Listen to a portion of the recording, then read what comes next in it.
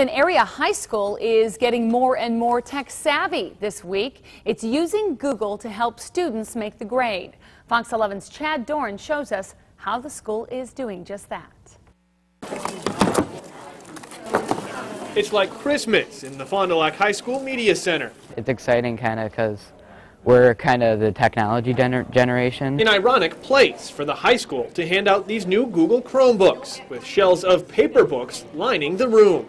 Knowledge is power, but getting that information from textbooks into the hands of students who grew up with technology has always been a challenge. That is, until now. They're finding the power in being able to collaborate with other students. They can, take their homework, they can correct it, they can make comments.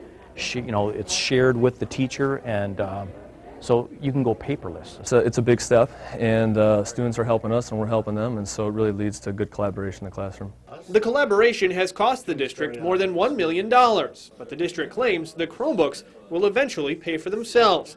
They say they won't need to buy as many textbooks or pay as much for online textbook licensing fees, and they won't need as many computers in computer labs. We have adopted the Google apps for education. What that whole thing is it's free, there's no charge, and with school budgets the way they are, having something that our students can have for free. Some students say they're glad to get rid of the pen and paper. Well, it'll be a lot nicer carrying around not like a bunch of notebooks and pens and pencils when you can just kind of take that out and write notes with that. You can type faster when you're taking notes and everything. I think it's just easier to get into things, and you don't lose as much. You don't need to buy as many notebooks.